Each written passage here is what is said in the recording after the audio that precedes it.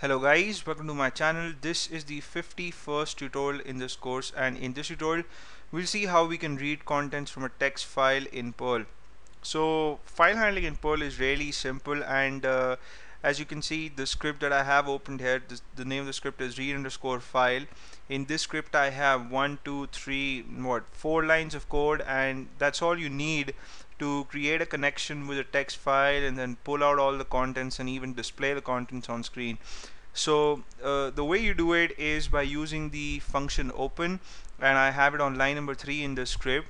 So you type the keyword open, and then within parentheses you have to pass two arguments. The first is the name of the connection that you want to create, and that is new, and then you put a comma, and the second argument is the path of the text file. So in my documents folder I have a text file called dogs, and I'll actually go to my documents folder and show you the contents of this file. So I have lyrics of the famous Pink Floyd song Dogs from the 1977 album Animals, and this is a text file. I'll actually go back to my IDE.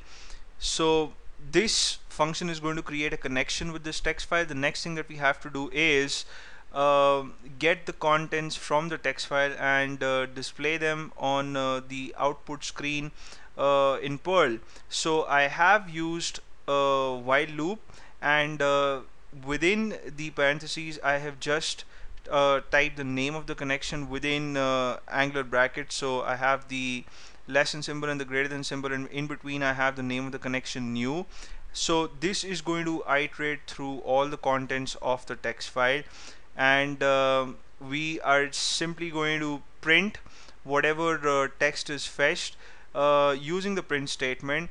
And since this is text that we are printing, I have it within double quotes, and you display the text using the special scalar variable $_ right? So if you remember, with subroutines we had @_ here we have $_ and then finally we move out of the while loop, and on line number 10 we have the function close, which is going to close the connection new.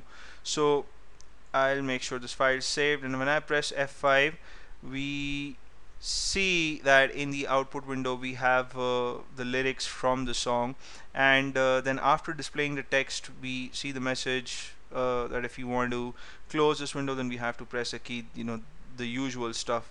So when I press the spacebar, the window disappears, and that's how you read text from a text file in Perl. I hope you guys had fun watching this video. You may subscribe to my channel if you haven't already. I'm going to see you in the next tutorial. Till then, take care.